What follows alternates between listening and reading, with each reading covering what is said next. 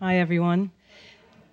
Thank you all for coming, and thank you to Litquake, and thank you to the library. I think it's particularly apt that we're having this conversation in the library, which is one of the few remaining public spaces that remains unsegregated socially and economically. And I think that's very important, so thank you.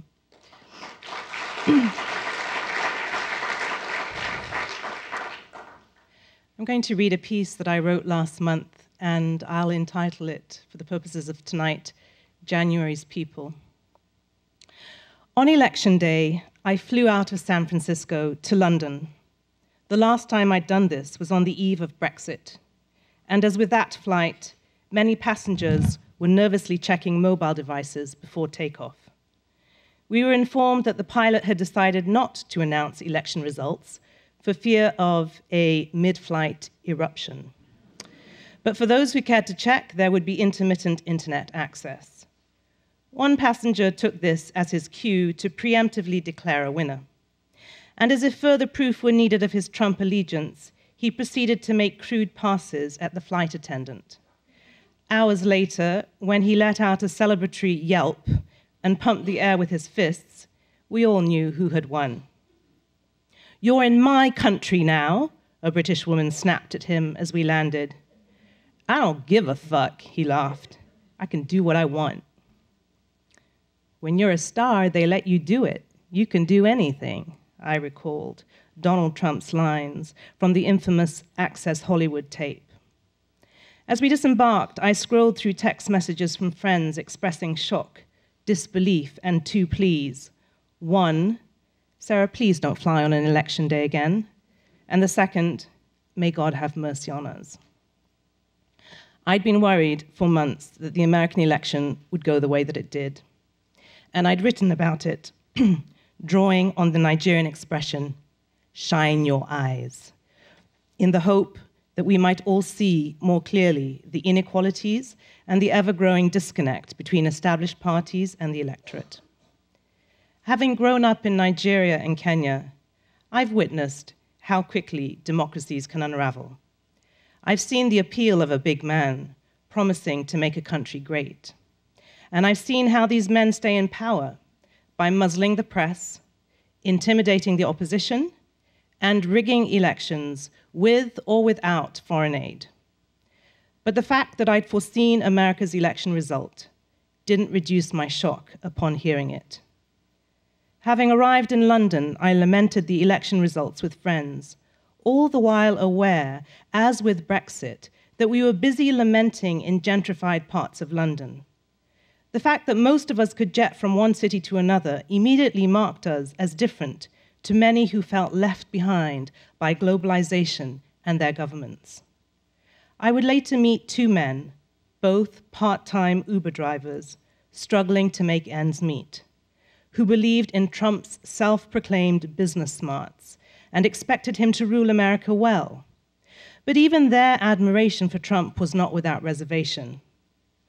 "All of these things, Brexit and Trump," said one who was Nigerian, "are the shakings of end times. They are the fulfillments of the book of Revelation."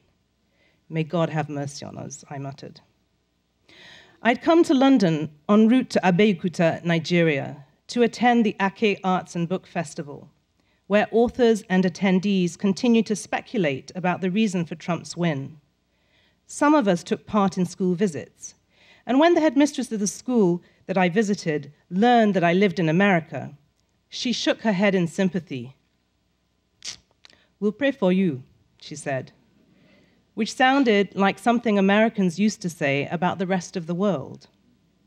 Brexit and Trump's win had not only ushered in political reversals, but these results were reversing the way the rest of the world viewed Britain and America, with people in so-called third world countries pitying us.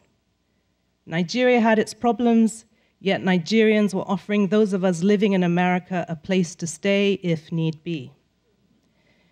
By the end of November, my despair at the prospect of a Trump presidency had deepened.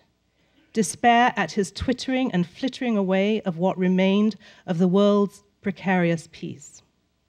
and despair that for all his talk of making America great, and we won't even go into the again bit, social and economic divides would only deepen.